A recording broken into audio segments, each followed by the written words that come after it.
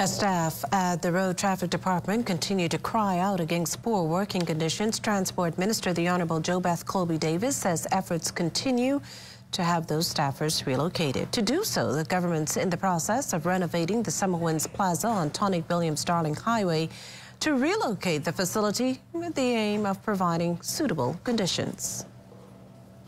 I know you may recall when I first got the Ministry of Transport, I did my own walkabout, and I did raise major concerns with the conditions for staff. And we are presently at the last stages, I think, of relocating the Road Traffic Department. And once that is done, there would be a better working environment.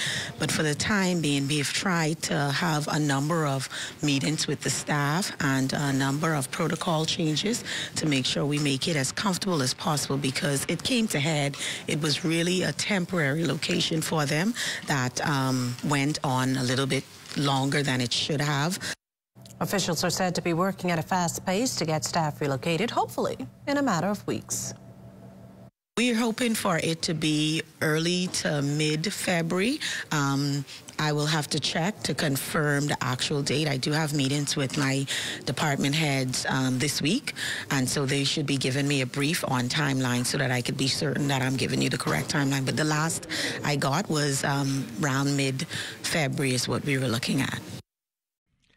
In case you missed the news or want to stay ahead, subscribe to our YouTube channel or follow us on X, TikTok, Instagram, or Facebook.